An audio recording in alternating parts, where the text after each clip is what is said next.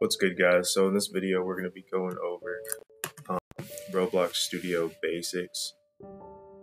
And this is going to be a part of a kind of a beginner scripting series if you're just getting started.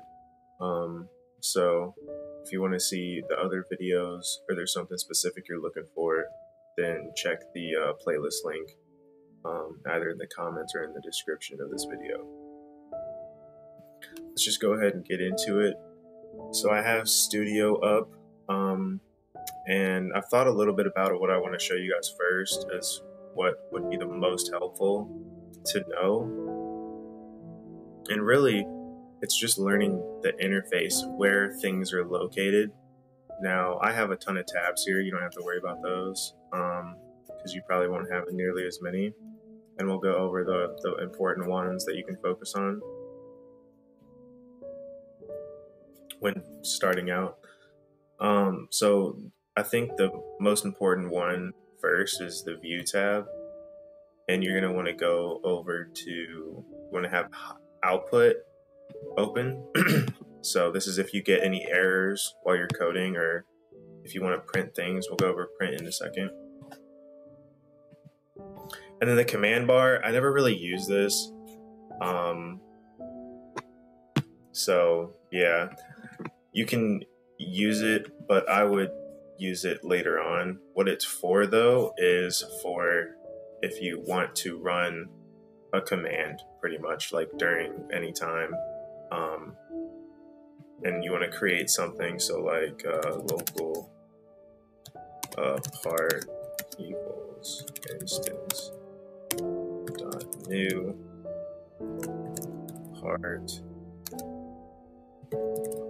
dot parent equals workspace. Boom. So as you can see, like I just ran a command, so it just did it. So this actually could be really useful. I just personally, I don't use it. So there is that. But let me get out of here. Let me get out of the command. So yeah, you want these on pretty much at all times. Is the output and command. Those are like definites. And then also what you want on at all times is explore and properties. So explore is really just like everything that's a part of the game, right? So workspace is a part of the game. Workspace is what you see, the models, this part, for example, that we just created, players, and then really the most important ones for right now, just starting off, is server script service and replicated storage. So replicated storage is storage that you can put that you don't want in workspace, which is where everybody will see things.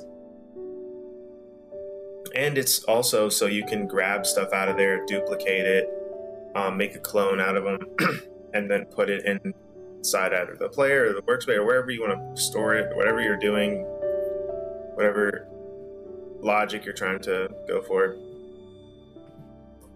All right, so like we could put this part, for example, inside of replicated storage. We can go to the plus icon as well. And for example, we can add a new part. Or we can go to plus icon here and add a script. All right. So just to recap, view at the top of the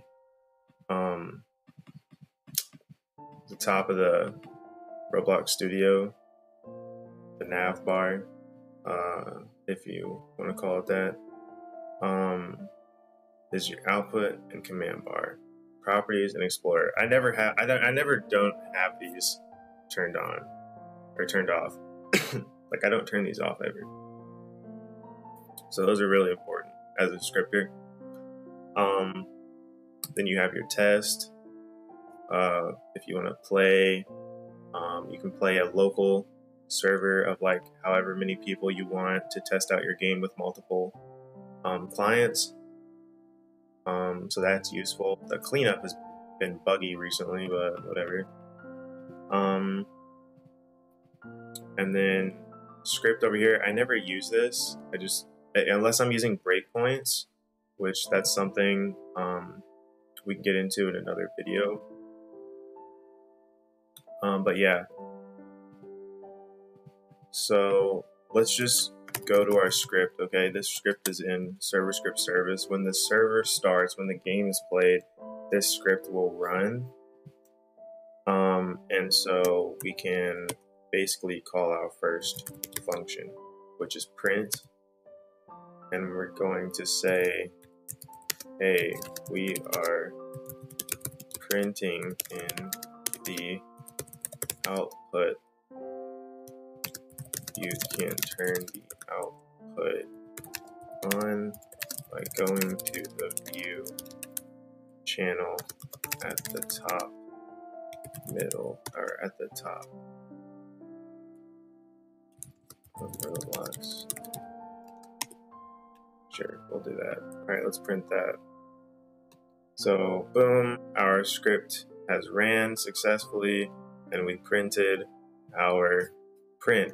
We can also print 2 plus 2 and it will print out 4. So I'll show you that real quick. And it prints out 4. We can also print a table if we wanted to.